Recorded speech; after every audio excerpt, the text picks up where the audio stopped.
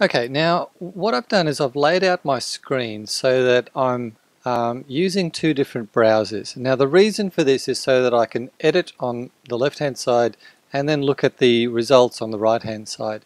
And in a sense, at the same time, I'm testing the website in two different browsers as well, which is a good idea more later on, but I just find it useful to be able to be logged in one browser and visiting the site as a non-logged in visitor on the right hand side. So I'm using Safari over here on the right and Chrome on the left. Later on I'll also be using Firefox because Firefox has some more useful tools for helping me fix things like why there's too much white space here, for example.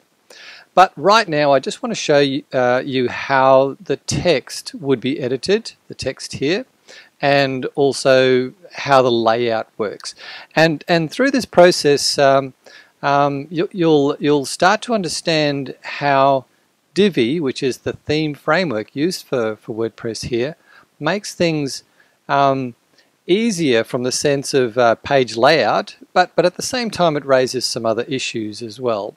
One of those issues is suddenly the WordPress interface looks a whole lot different from what you might be used to if you've used WordPress before.